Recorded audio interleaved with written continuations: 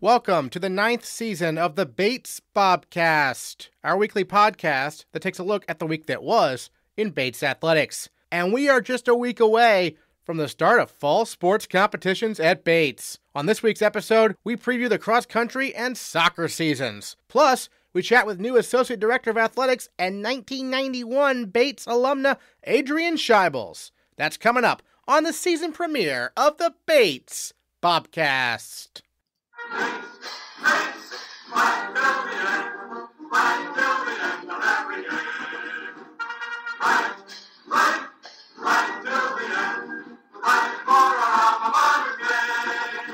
This Saturday is the 51st annual Bates Cross Country Alumni Meet. Bobcat head coach Danny Feldman is entering his second year at the helm of the program, coming off a very successful 2022 campaign. The Bates women's team is ranked 16th in the country, and the men's team is ranked 21st in the nation entering the year. Coach Feldman gives us a preview of the alumni meet and the season as a whole for the Bobcats.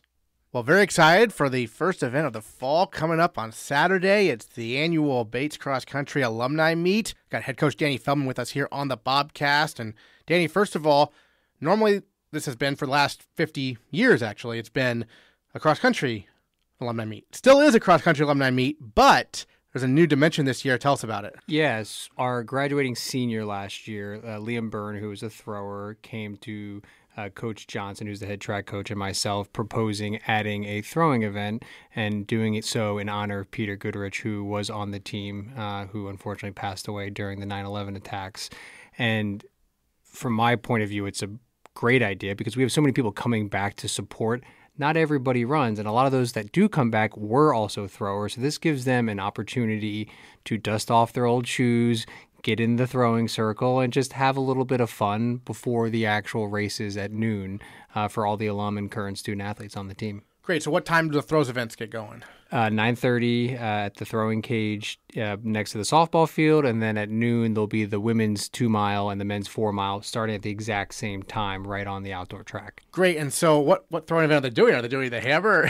Shot I'm put? fairly certain it's the hammer. It's the hammer? I don't know what other events are going to be going on, but I can't tell you how excited I am to watch it because seeing alums who haven't thrown in a while get in the circle, you get to see them kind of dust off their competitive state and also just see them in their, in their perfect athletic position being in the throwing circle. And it's interesting because I think we did touch on this when you were first hired here, but you were a thrower in college at Mary Washington, and now you're a cross-country coach. So how did that happen for you, going from being a thrower to coaching cross-country? To be clear, I was not a good thrower. I was a thrower, but not a good thrower. But I loved distance running even before I started throwing.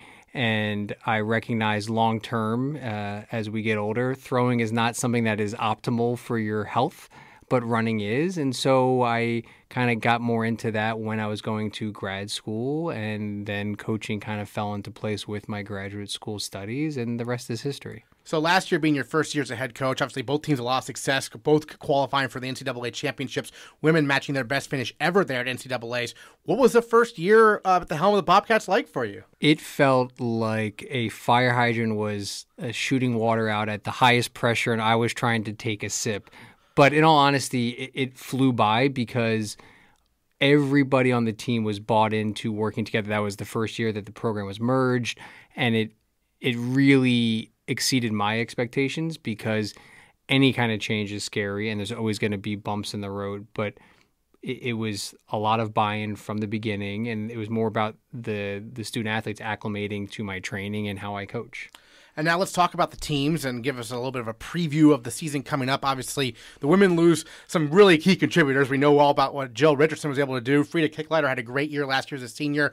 You do return, though, Elizabeth Holcomb, who was the NESCAC Rookie of the Year, Phoebe Pohl, who was only a sophomore last season, and Jen Casino as well from that Nationals team. So tell us about who you're looking to see have a really big year for the women, and who we don't know about who might be stepping up into that starting lineup. Absolutely. The Demerit twins, one of which Sophie is one of our captains this year, they're both juniors who have put in a ton of training over the summer, as well as Audrey Cole, who was our alternate at Nationals, who, that was her first year at college, and she was eerily close to making that lineup. We have those three women off the top, but then we have several other upperclassmen who have really made huge inroads. Rebecca Anderson, Avery Matthias. Geez, I feel like I'm blanking. But our second team, as well as Chrissy Amon. Mm-hmm. Chrissy Amon, who was our top middle distance runner last year, has put in a block of training that was bordering on testing the limits of the human body. She was putting in 70-mile weeks during the summertime, which is not a small figure. But we have a lot of women that are ready to step up and fill the void for those four that graduated last year. Well, yeah, because Chrissy obviously had a huge track and field season during the outdoor campaign for the Bobcats. She mentioned she'd been injured a little bit in the fall and winter, and so it's good to have her back and maybe possibly one of the leading runners this year, it sounds like. Yeah, and the beautiful thing about our sport is people develop over the course of the season. Like I was thinking after I named a couple people, like Julia White was out in Indiana, 100-degree heat, while doing a research project and putting in the mileage. I think it's just who wants to step up, and that's something that's really cool about our sport. It's very objective. Everybody's competing at the exact same competition, so that it makes it really easy for me to see who's willing to compete. Yeah, so after the alumni meet, you have the wave races, which are on a Tuesday this year, which I think is a little bit different. And last year, you kind of used the wave races as sort of a chance for some of the other runners who don't necessarily get into the starting lineup during the regular season to have a chance to compete. You're going to use that similar process this year, a little different perhaps? Pretty similar. So we are focusing the first years because the distance is less than what they will normally run at the rest of the other meets for the season, that it's a nice introduction into the season, on top of the fact that it's our home course. 2 weeks after the fact, we will be hosting another meet where 6 teams will be there with everybody running. The other side of it, too, is we're having this meet as early as possible because that's the earliest you can have it in order for us to come back for preseason. And selfishly, this last week was one of the best weeks of preseasons I've ever been a part of with a team. Everybody was excited, getting after all the practices and just bringing a lot of energy, which I think you need to establish from the beginning in order to have a good season. You mentioned one of the captains for the women, but tell us who are the other captains for the women's team? Yes, and speaking of another woman who I forgot, who had probably the best workout this past weekend, is Isabel May, who's a senior, as well as Sophie Demerit, and then Corinne Cullenberg, who's been battling an injury, and she should be back in the next week. What make them such good leaders to be captains?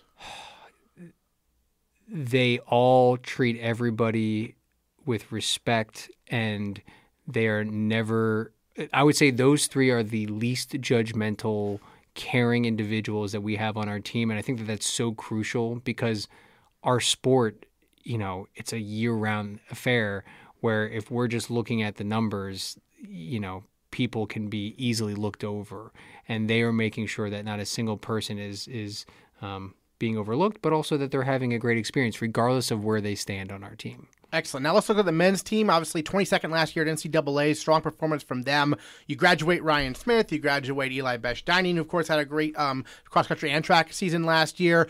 But you do return some key contributors, right? Ned Farrington's back. Sam Kartsonis is back. Victor Caring, Krista Kakani, Andrew Motter. So, a lot of depth still on this team, isn't there? Yeah, we have a good problem, especially on the men's side, where not only do we have those 5 men returning, but there are at least 8 or 9 other men that I know who are genuinely believing, and I also believe that they can fill those other spots on the team for not only the beginning of the season, but especially towards the end of the season.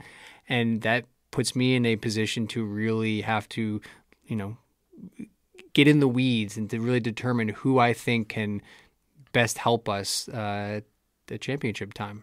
Great. And maybe who are some younger runners who we haven't heard from yet who could be stepping up into that role?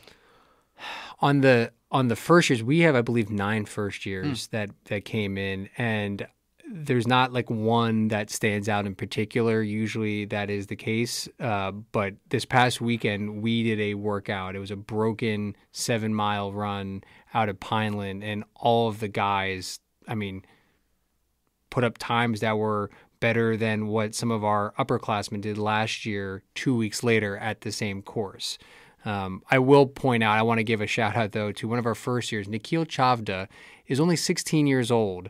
because he came to college early Wow. and has been putting on a great training cycle right now. Okay. So I think, that in and of itself, I think is a microcosm where every other guy is like, I'm showing up. He's putting in the work. I'm putting in the work. And it's created a really good energy for all the practices. Outstanding. Who are the captains for the men?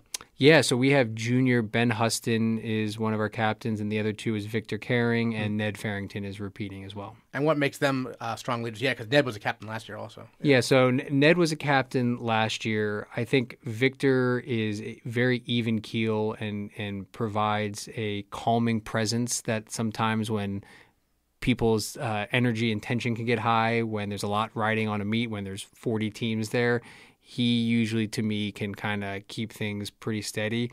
And Ben's a guy who I feel like anybody on our team can relate to because he last year came into the season with an injury, fought through it, was our alternate at Nationals, and had a stellar indoor-outdoor season. But he's somebody that I think is making sure that nobody slips through the cracks, regardless of where they are on the team, and making sure that he's holding everybody accountable. So having those three guys, it's like it takes a lot of it takes a lot of work off of my plate. Do you, as a coach, encourage the team to set very specific goals in terms of where they want to finish in NESCACs, in New England's, on the national level? Obviously, you want to win the state meet. Everyone wants to win the state meet. But, I mean, beyond that even, what's your philosophy there? I don't bring up any of those expectations because I've learned in the past as a coach that these kids are already dealing with enough anxiety and pressure as it is, that if they execute whatever our process plans are on that race day, we finish where we finish. Because I always give the example to them, if you run a minute PR, which you would be ecstatic about, but the team finishes dead last. And a lot of the kids at first are saying, oh, I'm so upset, but we have no control over the outcome. We have some control for the performance. So we try to focus on a lot of process-oriented goals that are controllable, which is something that I repeat every day of practice to the point that the kids hate me. But it's something that's just important because deep down, all these kids want to finish high, win NESCACs, and make it to nationals. But the reality is, sometimes, in fact, most times, that pressure is not helping in any way, shape, or form.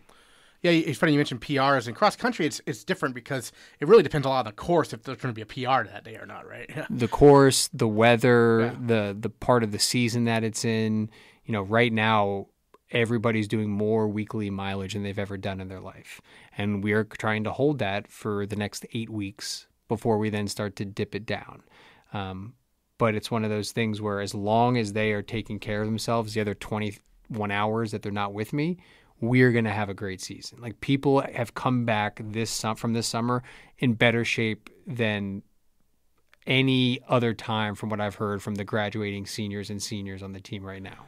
And we're going to have a story up on the website soon, written by one of my colleagues in the communications office, actually for the college, about the cross-country team's first practice here was at Roy's Disc Golf in Auburn with some ice cream afterwards. This has been used before, but you're looking to make it more of a regular type of training ground, right? Every Wednesday until it gets too dark for us to be out there. Right. It's mostly flat. It literally mimics what almost 95% of all cross-country courses that we will be on this year are like. And it's a 6-minute drive. It's soft surface. And John Roy, who owns Roy's Disc Golf in Hamburger, they are so nice that it's been the perfect situation that we've even discussed with him down the road, maybe hosting NCAA regionals there. So interesting. Yeah. So a little bit different than Pineland. Pineland's more hilly, right? Pineland is definitely more hilly. This past weekend humbled a lot of people. Right. In fact, I even ran there with the team today, and it was definitely, it felt good to be out there, but boy, it's tough. Well, are you, speaking of that, you said you ran with the team. On Saturday, are you going to dust off your throwing shoes, if you will? I will not subject anybody to seeing that. That will be...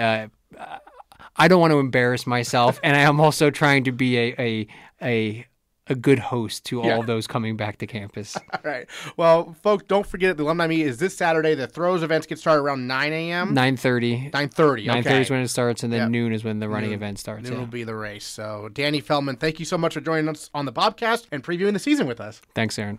The women's soccer team is coming off the 2022 season where they posted an overall record of 5-6-4 and a NESCAC record of 1-5-4. The Bobcats get a challenge right away when they visit arch-rival Bowdoin for a match that gets underway at 5 p.m. on Tuesday, September 5th. Head coach Joe Vari is entering his 5th year leading the Bobcats, and he joins the Bobcast for a season preview.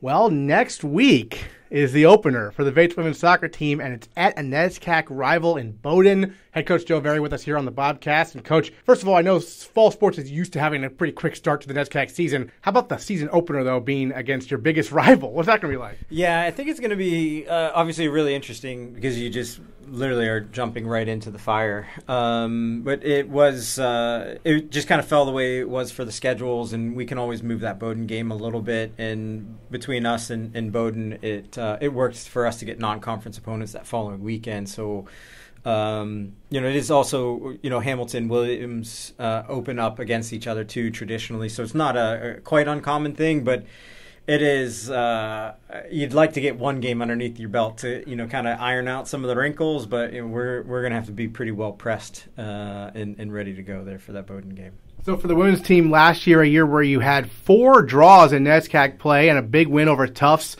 there at Garcelon Field. But, I mean, the 4 draws, obviously that's due to the new rules last year. But tell us about, like, how you feel kind of about that, because it seems like you're right there on the brink of being, right there in the pack.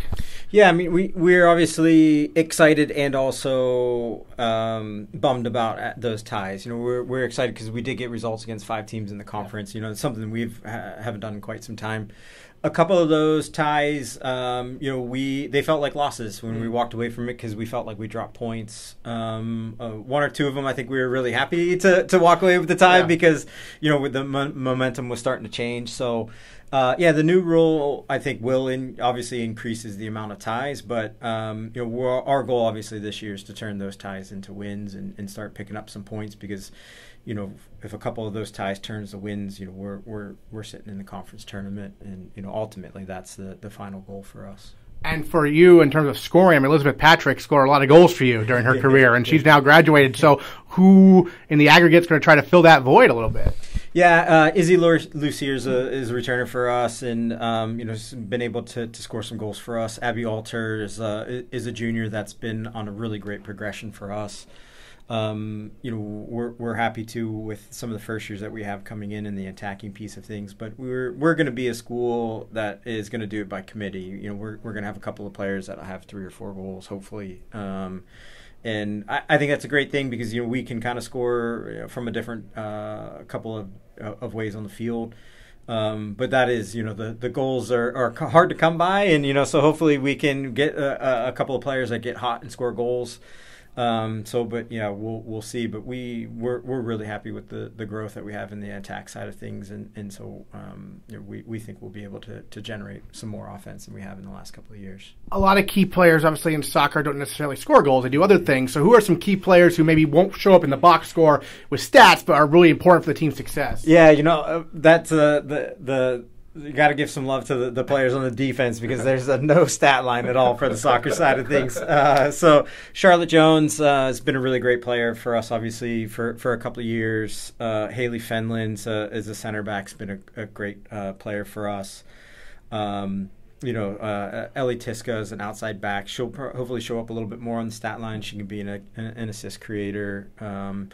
So we are, like you said, that's the downside of the soccer side of things. It's not a baseball where it's like loads and loads of stats and basketball. So, but those players day in, day out put in a shift for us. And, like I said, we'd love for them to continue to get some more love. But, we're always supporting them and cheering them in-house. Tell us about your assistant coaching staff this year. Yeah, Devin's a couple weeks in and doing a really great job coming from the great state of Virginia. So back in the area where I kind of did my grad school. So, a couple of connections in that area. But been really, really happy with him. Morgan Johnson's a returning assistant for us too. And so, she's obviously a lot more comfortable being year 2 in that. So we're really, really happy with the staff that we have, and the feedback from the players and the response from the players has been real positive. What are some points of emphasis in practice? What are some things your team's really focused on this year to make some of those draws into wins? Yeah, it obviously being smart on the tactical side of things, and then really us trying to be able to get numbers into danger areas where we can score goals. But we do return a good amount of players, so now it is kind of trying to dial in those things a little bit. We want to try and be able to get out and be a little bit more counter in this season. So. But in training so far, the attack's been great, the level's been great. So we're real happy where we are. Considering we're only 4 days in, 5 days in. So, like you said, that 2 weeks goes fast before you start playing games. So, we've been really, really happy where we are. How about the goalie situation? Who we have there? Yeah, so we've got 3 great goalkeepers. Sydney Litney's the first year that's coming in. Ruby Ryman's our returning junior, and Sam Bunars is a returning sophomore. So we've got a great goalkeeping core, it's going to be a hard decision for us to find a number one, and I wouldn't be shocked if that position rotates for us a little bit, because the 3 of them are very equal in that aspect of it. So. It may come down to who's catching fire and who's playing well. It may come to whose strength fits that opponent. So like I said, we'll see. But we're in a very good spot for the goalkeeping core for the next 2 years, to be honest. Well, as a former collegiate goalkeeper yourself, what are you kind of looking for from that position? Yeah, we want them to be consistent, and so if they can make all those consistent, easy saves and maybe make that one big save that keeps us into the game, is a really great recipe. All 3 of them have been able to show that. And modern goalkeeper have to be very good with their feet too, and so we've been really lucky with them. The 3 of them, their feet have been really great, so they've been able to play out, help out, and that fits really well with the style that we want to play. I believe the women's soccer team is going to be the first team to play on the new Garcelon field in an actual match. So, are you excited about that? We are excited about that. Yeah. So we're pumped. We had a summer camp. So we closed the old Garcelon, had a summer camp with the new Garcelon, and excited. Yes, we host Emerson on that Saturday, which would be a really great non-conference game for us. They're a good quality opponent. Made the national tournament last year. So. It'll be a fun event to break in that turf, and it should be a really good match. Great. Well, any other thoughts on the team you wanted to share that we should know about before the season that we haven't got to talk about, perhaps? It is just been really, really excited and happy with the group that we have. They're so much fun to be with. They're putting so much energy into it, and it makes the job so much more enjoyable in that sense. And they are really enjoying their time together and working hard. So, that piece of things we feel is going to carry us very far. So we've been really, really happy with the energy, the work rate that they put into. So we feel like that's going to turn into a good result for us for the season. All right, Joe Vari, thanks so much. Awesome. Thank you, Aaron. The men's soccer team is coming off a 2022 season where they posted an overall record of 6-5-4 and a NESCAC record of 2-5-3. The Bobcats are headed to Boston next week for their opener at Emerson, Tuesday at 6 p.m. Bates class of 2016 alum Noah Riskind is back for a second year leading the program, and he and senior captain and defender Seba Niehenke join us to look ahead at the 2023 campaign. Previewing the men's soccer season here on the Bates Bobcast, we have head coach Noah Riskind and senior captain Seba Niehenke. And Noah, first of all, your second year here at the helm of the program. What are you seeing from the team so far in camp? Preseason's been a blast, Aaron. The boys really care about each other. The boys really push each other. And yeah, the level is really good, the intensity is good, and the quality is there. We're a really good technical ball-playing team, and I think we're going to be pretty fun to watch this year.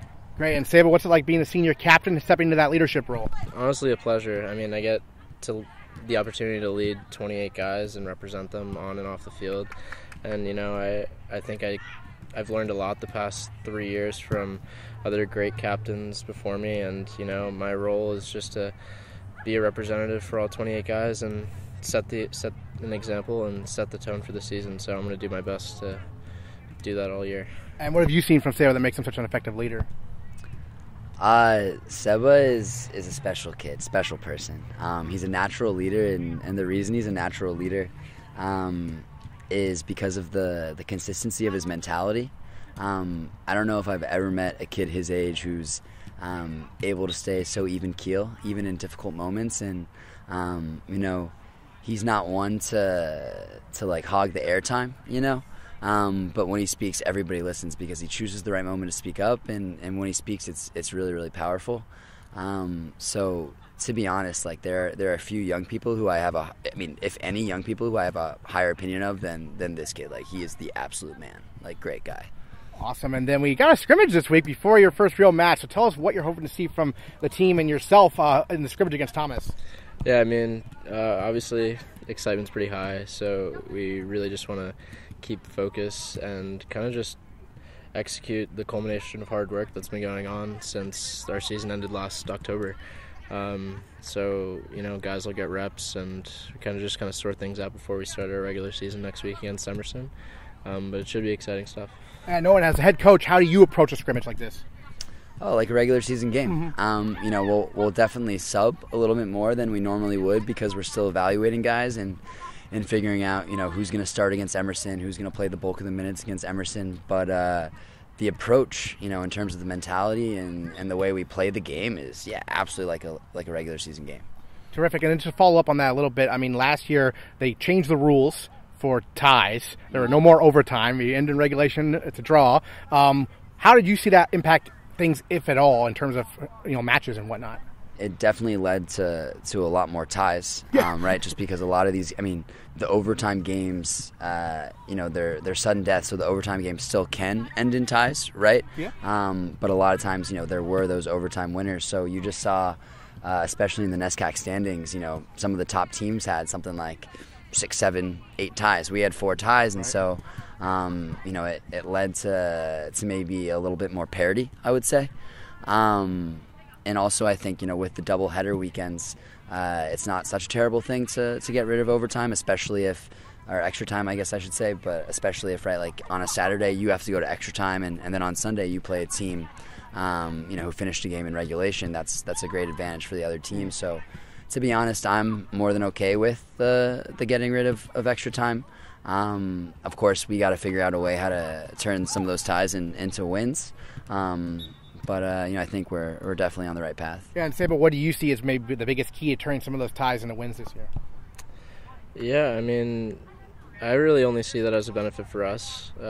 Just, you know, at the end of the day, like, you have to win the game somehow, and now we have a shorter amount of time to do it. So now there's really no worry about playing that extra 30 minutes after the 90th minute whistle blows. So and now we know guys can empty the tank for 90 minutes and not have any excuses not to do so. And I think we have the guys to do that. And then are you a big goal setter, like in your mind, in terms of what you want to see from yourself and from your teammates this year? Anything you've talked with them about, you know, as a captain, about what you want to see from everybody? Yeah, of course. I mean, like in my head, I set goals, and I tell guys at the beginning of the year to set goals, but at the same time, we want to take things game by game. I think historically we tend to look a little too far ahead, and this year we kind of have the mentality that we need to win the game that's next. We need to focus on the practice that's next, just full steam ahead and not get too overexcited about what's down the road, and we're going to take care of business of what comes first. Yeah. Excellent. And then Noah, in terms of last year, Tiffany Agunile had a huge year, all region, all NESCAC. Who else can we look out for in terms of goal scorers this year for Bates? A lot of options. Faye was also the leading goal scorer in the NESCAC as well, which was a huge achievement. You know, I think Caesar Hoover will contribute with some goals. I think Harry Corman could chip in with some goals. Wilson Smith as well. You know, I think we're going to kind of approach the center forward position, the 9, a little bit by committee. So, you know, I think we should be able to spread out the scoring load a bit. But, you know, Tefay is looking great as always. And yeah, I think in general the team is looking really dangerous in attack. And who are some glue guys who are really important, who may not show up in the stats with goals, but are really important to the team's success, perhaps? Sebastian Iacovidi, of course, is a really important player for us. You know, he played almost every minute as a first year, and the kid has massive heart. You know, in the back, guys like Seba and Simon Clark and Henry Kunstler, and I think Kabi Namako could contribute this year as well. Rexat Chu as well as a really talented defender. David Ortiz, great midfielder. Good name for New England also. Oh, yeah. It's too bad he doesn't wear number 34, but it is what it is.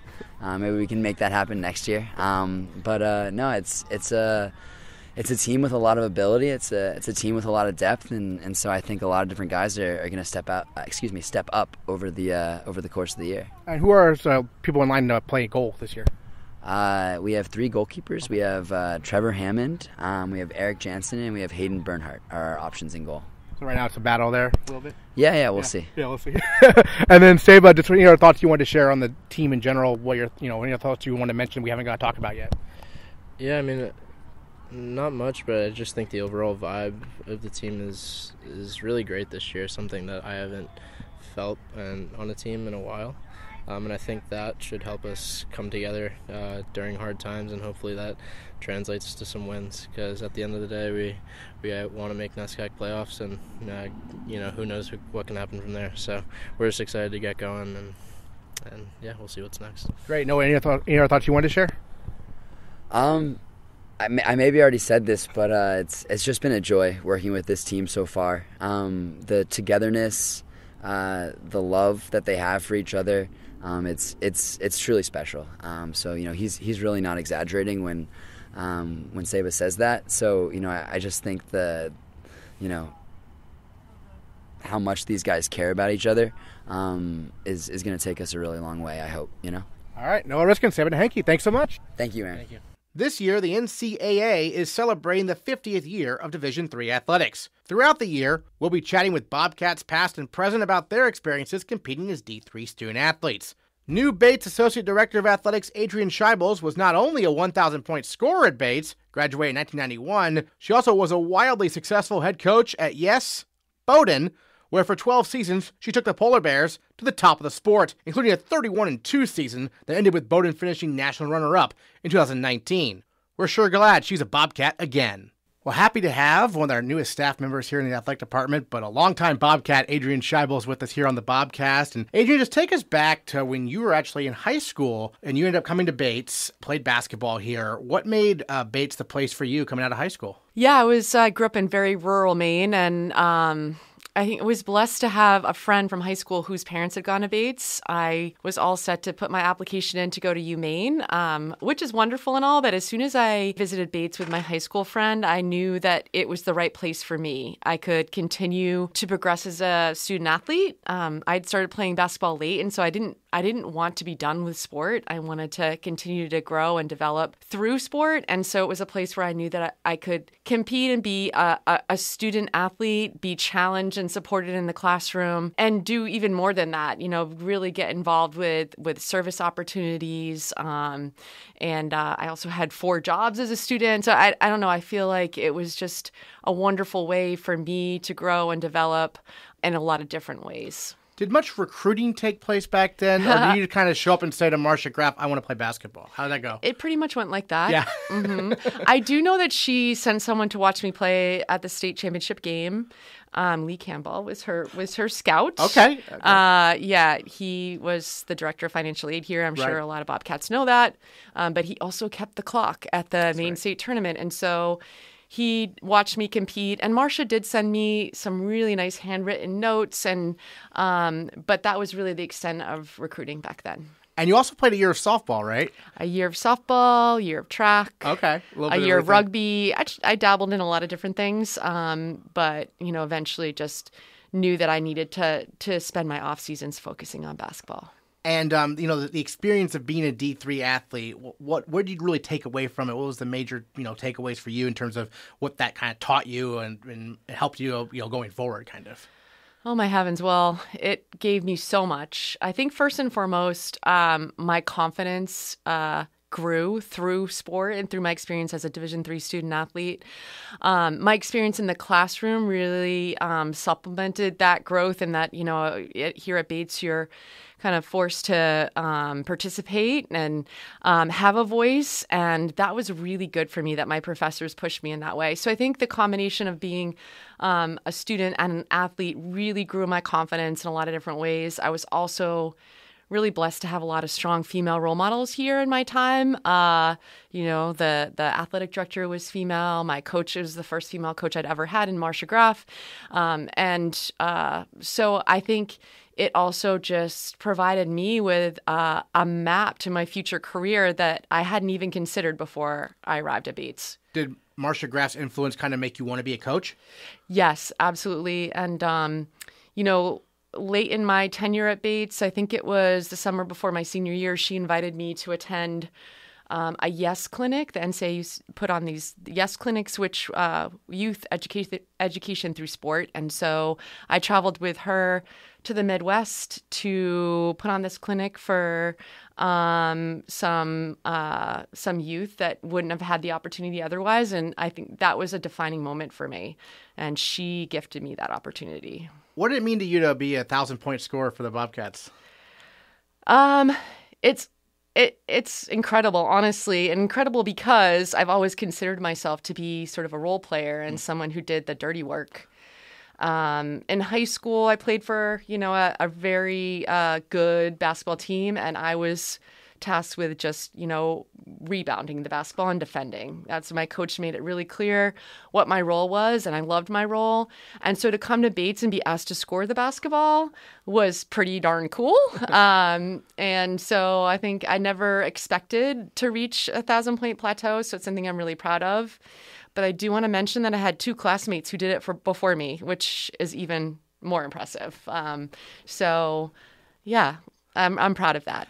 And then after, obviously, you graduate from Bates, you went into coaching, and you eventually became the head coach at that school in Brunswick, Bowdoin, a very successful head coach at Bowdoin. Was it weird at first to be coaching the Polar Bears, or did you just jump right into it? It wasn't weird. I mean, by the time, I got that job, yeah. I had spent a lot of years coaching at Swarthmore and other institutions.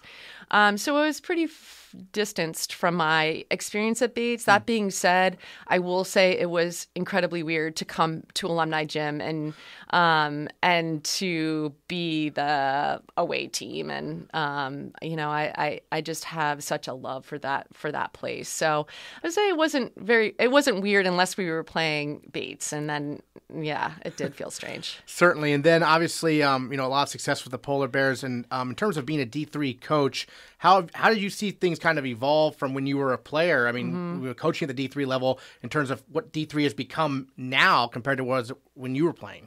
Oh, my heavens. Well, yeah, it's really the landscape has changed dramatically. I mean, when I was here, we were not allowed to compete for an NCAA title or, qualify for the NCAA tournament. And so there are a lot of fantastic teams in the NESCAC during those years that I think would have won national championships, including our volleyball team. But so that has changed. And I think, it's become, I don't want to say the professionalization of sport, but definitely the NESCAC has become a lot more competitive. And it's been really exciting to see the growth of sport through the years. I mean, there's active recruiting now. There really wasn't Absolutely. Previously. Mm-hmm. Yes. And now you're back at Bates. So what appealed to you about coming back in an administrative role as opposed to coaching?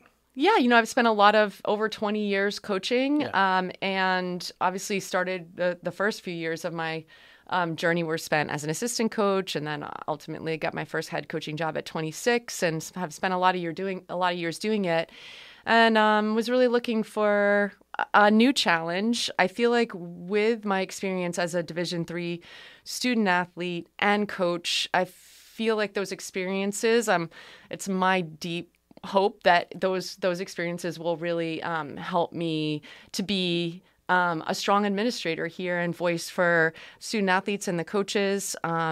So, when presented this opportunity to come back to my alma mater and serve in a different capacity, I jumped on it. How is Bates similar or different from when you were a student? Wow. Well, the campus has changed dramatically in a really positive way. And, it's nice to see that. I think there have been some nice upgrades in Alumni Gym, but not too much. Right. We love that space. And, but yeah, no, I am really proud of the way that Bates has grown and developed since I've graduated here.